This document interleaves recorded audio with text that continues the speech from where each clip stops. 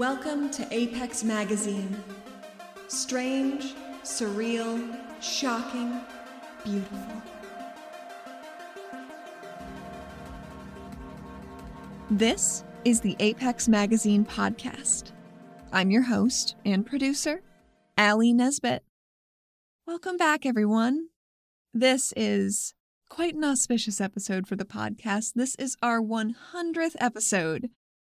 I am thrilled to bring you this month's quantum-entangled sci-fi tale by the extremely talented Lois Mei-en Kwa, and thoughtfully read for us by the wonderful Bobby Chet. We do have a few announcements before we can hop into this episode, and here we go. Issue 137, our Asian and Pacific Islanders special issue, releases April 4th. Funded by Kickstarter backers and packed with original stories, classic fiction, essays, and interviews. This special issue was guest edited by Iori Kusino. Iori Kusino is a queer Asian American writer, competitive Yu-Gi-Oh! Duelist, and extremely ordinary office gremlin living in Tokyo. They are a graduate of Clarion West 2017, and their fiction has previously appeared in Apex Magazine and Baffling Magazine. Watch for releases at apex-magazine.com. This announcement is difficult to make. We at Apex have to regretfully inform you all, listeners, that this is where our audio journeys together take a hiatus.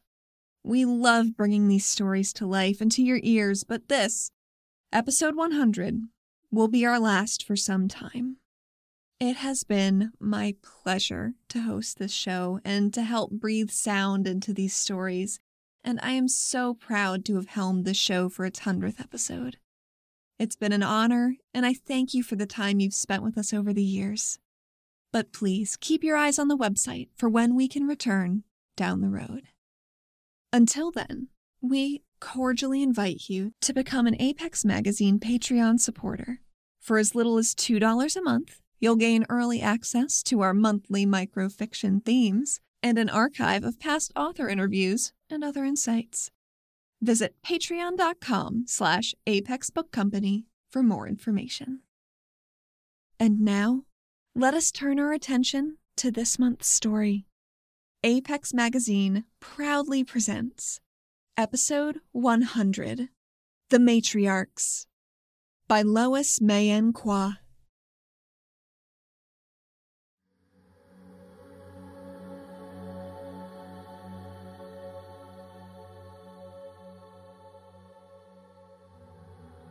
After Lo, Suiki, Go, Kohui, and Nai Nai.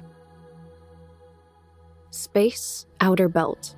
Unspecified coordinates due to lack of individualized locality. Time, 0.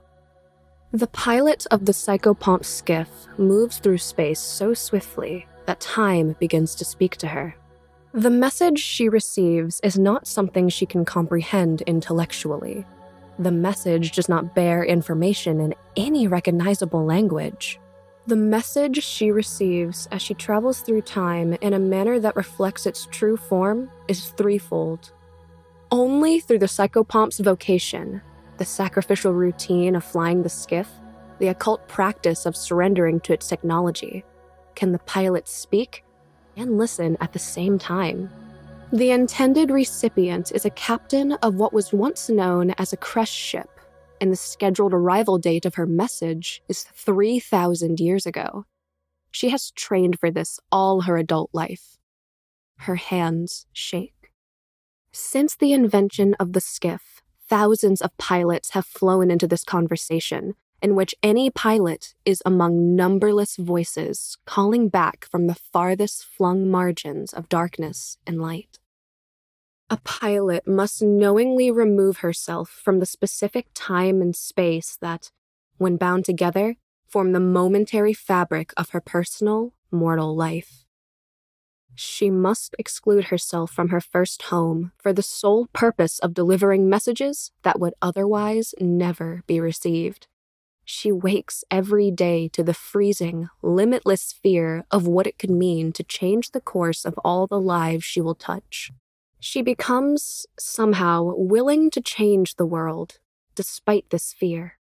The work is simple, and the sacrifice is too. This pilot's descendants will come of age, grow up, and grow old without ever knowing her name. Some will not know that she ever existed. While some pilots maintain loving threads of remembrance, if not actual relationships with their families, this pilot's children are among the many on her home planet who dogmatically disapprove of the existence of the psychopomp skiffs, of their ability to enact irrevocable historical change, and of the manner they do so. This pilot's children have disavowed her. Her children's children will not be given the chance to hold her memory in their minds or to carry the full inheritance of her love in their hearts. The pilot has confirmed this fact. Once she took the risk of sending a message back home. The message was sent through standardized space-time, unremarkable in every way, but for the grief that drove her to compose it. She had been flying for 17 years. So lonely, her heart felt it might explode if she allowed herself to cry. The intended recipient was the son of her daughter, 100 years away. The message was brief, simple, and complicated. She has not yet received a response, though it is true that if one of her descendants wished to contact her, they would need to have become a pilot themselves to speak with her. She has traveled too far from their time by now.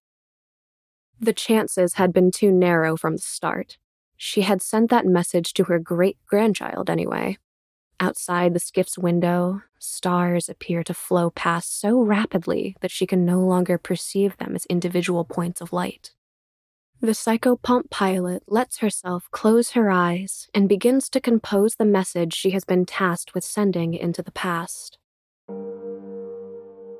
Space. Outer Belt. 300 hours from Terra. Time. 0-3,421 years. At first, the captain of the crushed ship misses the new message notification in her inbox.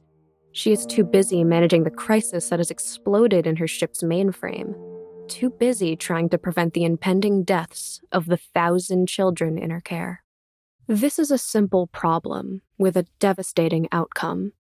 The navigational system dropped offline during an unfortunately timed system update, and upon reloading, the navigational program reset and can no longer resync with the new operating system.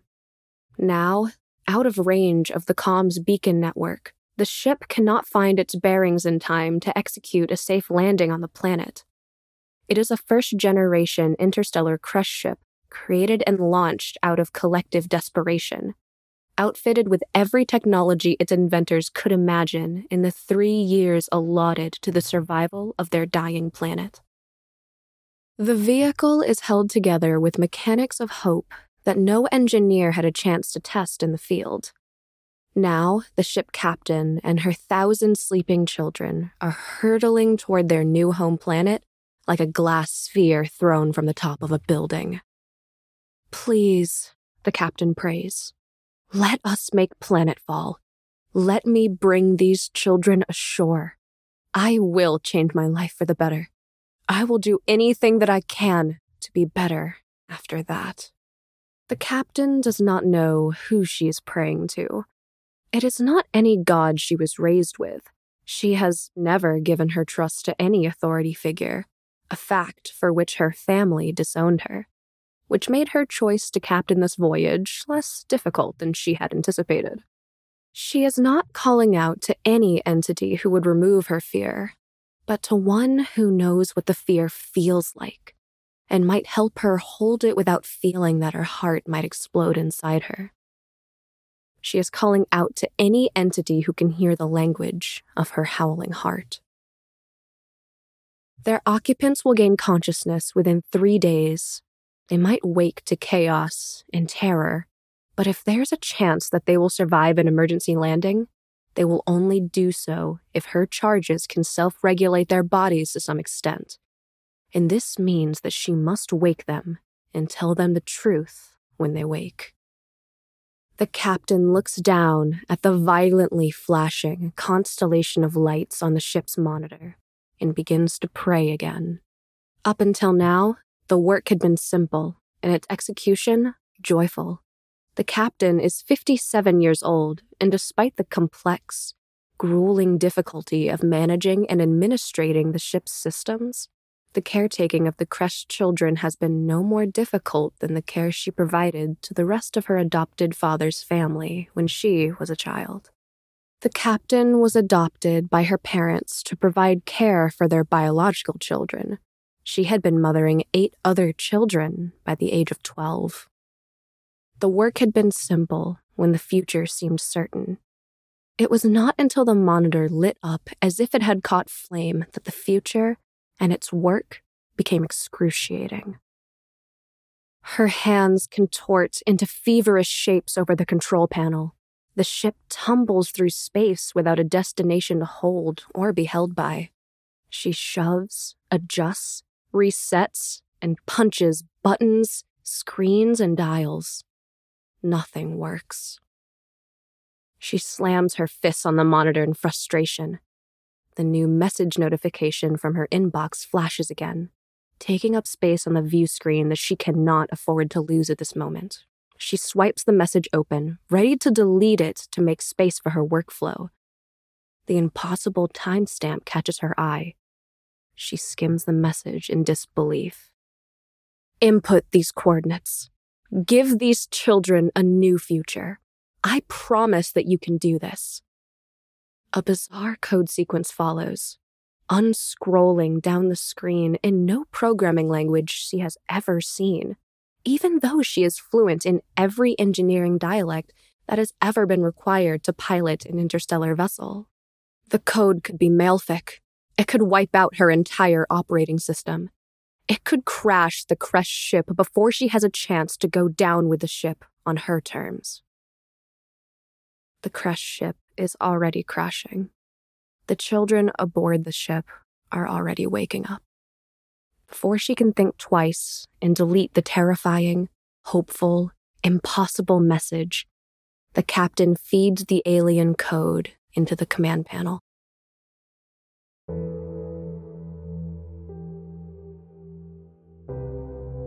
Space, solar system, planet, Terra. Time, 0 minus 3,000 years. The network operant clocks in and locks the sliding door of her basement cell. She eases her body into the hole in the floor, slides the cell lid shut over her head, and sinks into the tank's thick neural gel. Her work console brightens into focus on both sides of her peripheral vision. Every day for the last 3 years, she has been working on the impossible crisis of the psychopomp drive. She takes 3 deep breaths, 1 to fill her lungs with a synaptic fluid that will allow her to continue working at near instantaneous speed, 1 to force herself into a state of something that resembles calm, which she needs to endure another day spent facing an impossible problem. 1 to let go of the fear that has been tugging at the margins of her heart since she left the apartment this morning. Today was supposed to be like every day that had passed before it, but this morning, as the network operant was leaving for work, her youngest son emerged from under the kitchen table where he and 2 of his brothers had slept the night before. Her son seized her hand and pulled her down so that he could whisper blurrily into her ear. He told her that he'd had a bad dream, one in which the network operant's great-great-great-great-grandmother had snatched razor-sharp asteroids and flaming satellites out of the night sky with her bare hands and flung them far away from Terra to protect the children of the world. He said that he knew this really old grandmother would have fought by their side to help make their world a better place than it was right now. Her son told the network operant that he loved her, and he would try his best to grow as old as possible so that he could protect her from the patrols and collectors and the police and the company guards outside her basement cell. Before the network operant could find something comforting to say, her son had slipped back under the kitchen table and curled up beside his brother to return to sleep.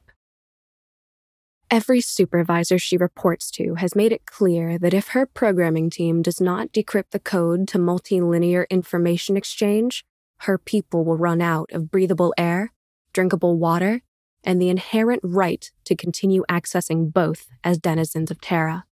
The planet is burning from the inside out, and if the psychopomp drive is not invented soon, nobody will be able to connect to the people in the future who might share the answers to Terran survival, let alone restoration. The work is simple. Its urgency is unspeakable. Despite the desperation that locks her to her purpose, the network operant's mind continues to lurch back in time, all the way back to this morning, to the hopeful look on her son's face when he told her of his dreams. Her heart shudders, unsteady with exhaustion. Her eyelids flutter against the lukewarm pressure of the neural gel. The work is simple, but it is also impossible. The technology she has been fighting to bring into this world needs a physical home, a body. So far, all of the possible designs the programmers have offered have failed even the most rudimentary of simulation tests, despite each of the designs demonstrating stability, rigor, and rigid locationality. Lighthouses, cathedrals, fortresses, and silos have all been tested as potential design cores and then failed spectacularly upon being tested. For 3 years, she has struggled to pour a multilinear directive into a fixed vehicle, and although her math is exquisite to the point of invisibility, no containers she has conceived of can seem to hold it. She shakes her head slowly and violently in the gel, trying to escape fatigue. She directs another stimulant shot to her external neural drive and buys another 3 accelerated hours of scraping away at the problem. She was, in theory, supposed to take a break 5 hours ago. She has not taken a break during a shift for 3 years. She reaches the end of her hours-long coding sprint. She has gotten nowhere. She opens her eyes and screams silently into the airless dark of her cell. The stream of bubbles that emerges from her mouth spirals slowly to the surface of the tank. In despairing rage, the network operant watches them move through the thick connective fluid that allows her to communicate with the tank, the network, and the world at the exact speed of thought and feeling. Because of the viscosity and synaptic charge of the neural gel, the bubbles move less predictably than they would through a more conventional liquid. They eventually arrive at the surface, but first, they spiral, shifting ever sideways against their predicted trajectory. Every bubble eventually circles back to every lateral position it passed through before, the only constant shared between them, the absence of linear formality. The network operant gasps and inhales a new lungful of gel. It does not hurt. It has not hurt since she passed her apprenticeship and scheduled the operation with the surgeon who installed the gills in her throat. She could not do this work if she had not gone through the procedure, which enables her to breathe underwater, an ability that has also changed her relationship to vocalizing in open air. None of her children have heard her communicate audibly. She speaks with them in sign language. She speaks with her coworkers in synaptic dialects that flows between their connected basement tanks. Now, as the true shape of the psychopomp vehicle that she knows she will design unfolds in her internal console like an electrified flower, the network operant gives passionate thanks for the changes her body underwent. For every day that by nature of its passing brought her to this day, and for every person in the universe without whom this moment would not have come to pass. For the psychopomp vessel will be precious beyond valuation. And should it be sought by those who would exploit its gift for gain, a stable and predictable object would be all too easy to govern. The only possible solution to the problem of communicating outside the known limits of space and time is to set the technology free. And for this to be the case, the vehicle must be able to leave behind the world that would restrict its freedom. The vehicle must embody freedom through literal structures of care. The vehicle itself will not be housed, but must be able to house and protect the people who operate it. The vehicle will have wings. It will fly through the stars at the speed of thought and feeling. The network operant breathes in deeply. She opens her mouth, exhaling a tiny wave of fluid like a miniature tide she is releasing into the world. All at once, she receives exactly what she needs. It comes to her like a message in a language she does not recognize and does not need to. All of a sudden, she feels that she has always had some sense of exactly what the future needs from her. The work is simple. It always has been.